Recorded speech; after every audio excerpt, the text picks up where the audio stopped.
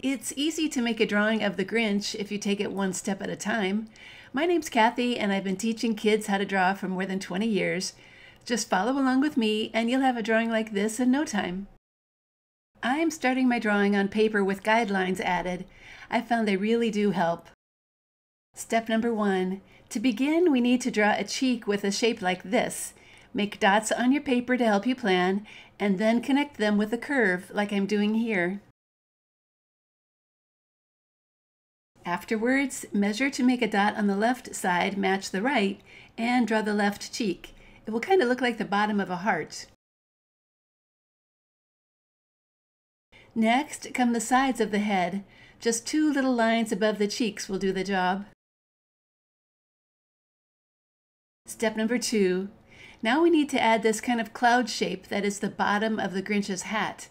Start with lots of little scallop lines across the forehead, go up and then back to where you started. Step number 3. The hat comes next, and I like to start with 2 short lines like this. Then you can see that the left line goes up, makes a round top, and then comes back down. Now add a line like that to your drawing. To make the hat look like it's folded over, you just need to finish it off with a line like this.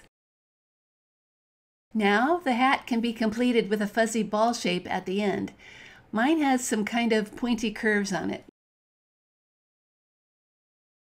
Step number 4.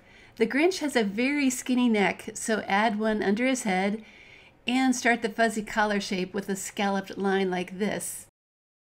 Step number 5. Now make another scallop line all the way around the neck like you see on my sample. When you're done with that line, the collar will be all finished. Add 2 simple lines then for his shoulders.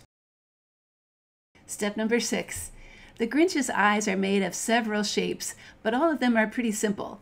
Let's start with the angry eyebrows and then place circles underneath. These are symmetrical shapes, so the left side then needs to be a flipped version of the right side. Step number 7. To finish the eyes, we need a little cheek curve line and then the outside curves of the eye. Watch me draw one on the right side and then a matching version on the left side. The last touch for the eyes are some wrinkle lines to make him look extra angry. Then add a small nose that looks like the kind cats have. Step number 8. Now it's time to draw that famous smile. Notice that it does match the shape of his cheeks. All that's left now are a few fur lines that get added to the sides of the Grinch's head. I'm going to draw about 3 on the right side and then 3 on the left side. Step number 9. Alright, this Grinch drawing is done, so it's time to trace all of those pencil lines with a black marker. I like to erase the pencil lines before I start to color. It's harder to get rid of them once you start coloring with crayons. The black shapes, which are the eyebrows and the inside of the eye, look great when they are filled in with the black marker. It will make them really dark. Now let's get on to all that green color.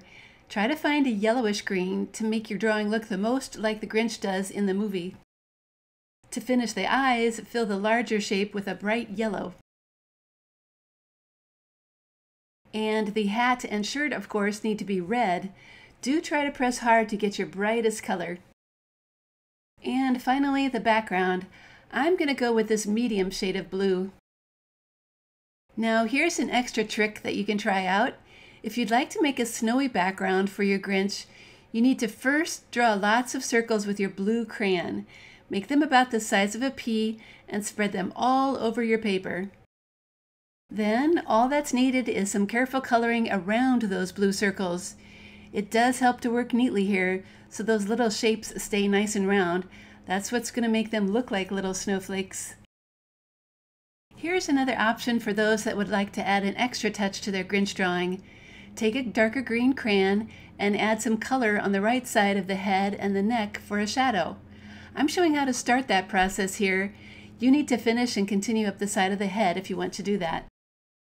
And finally, if you'd like to add a shadow to the white shapes in the drawing, A light gray crayon does this job really well. I'm imagining that a little light is coming from the left, so all of the shadows would generally be on the right side of the Grinch. If you do start making these on the hat, it's good to add some to the ball and collar too. And there is my finished Grinch drawing. I hope yours also turned out just the way you wanted too. My name's Kathy, and I'm happy to say that over the past 20 years, my website, Art Projects for Kids, has helped millions of kids learn how to draw, where you can find over 700 step-by-step drawing lessons. They include how to draw a snowman and how to draw a Christmas tree. Thanks for stopping by, and I hope you keep on drawing.